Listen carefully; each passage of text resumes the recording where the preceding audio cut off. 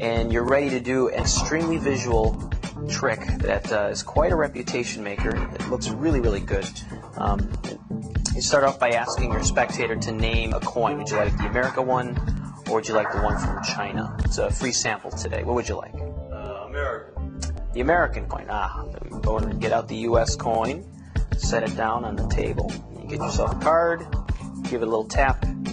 Now that's Chinese, and then you remove this back. Everything is examinable. You can look at the wallet, you can look at the card. The coins are examinable. Lethal tender. Awesome street magic from Funny.